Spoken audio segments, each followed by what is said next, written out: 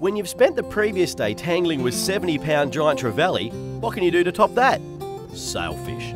We'd heard stories of a little place even further out than Rosley called Penguin Bank, and people had told us rumours for many years that sailfish might just inhabit this bank.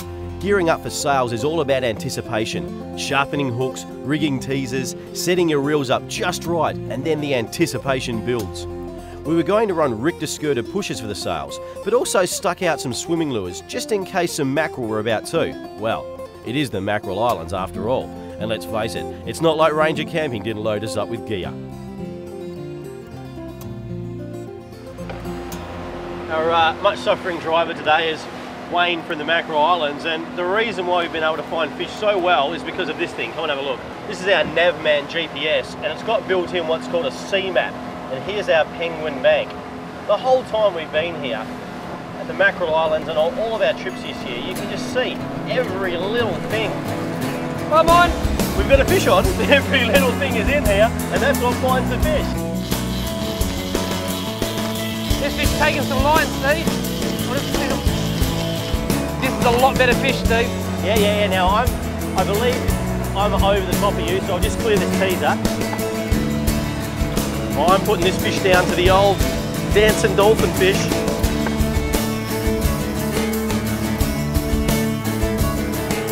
It's got to be a mackerel.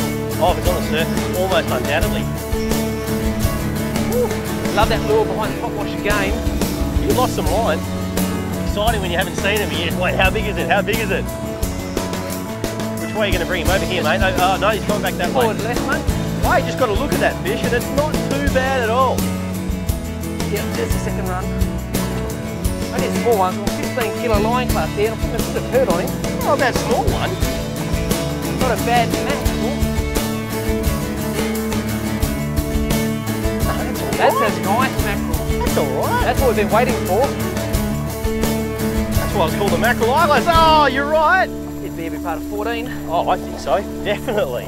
Now, I remember my trip to the hospital in Geraldton was at the hands of something along the lines of this. So we'll just get the... Can you feel the tension? You know I'm going to get bitten here, don't you? I've got him. Good work, good work. I'll just pull that hook out, mate. Yeah, do that. Because teeth and hook together equals an unhappy presenter. Oh, hang on. Right, there you go. Ah! Good fish, mate. Good fish. Do you want to hold him? No, that's okay, mate. We'll let this one go. I'm happy. It's a good capture. Well, thanks for not biting me, mate. Thanks for the fun. Goodbye. There he goes. I backed him in backwards, but now he's just swimming now with us now. He's got his bearings now. He's just... He likes us.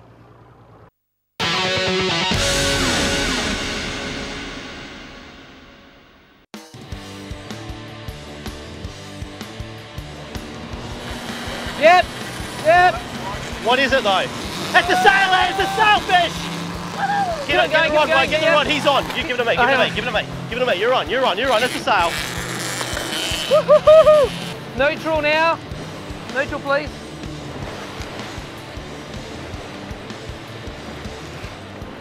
This is absolutely awesome. I'll tell you one thing, this Pen 30 BSW is giving me the opportunity to get back plenty of line in high speed or high ratio.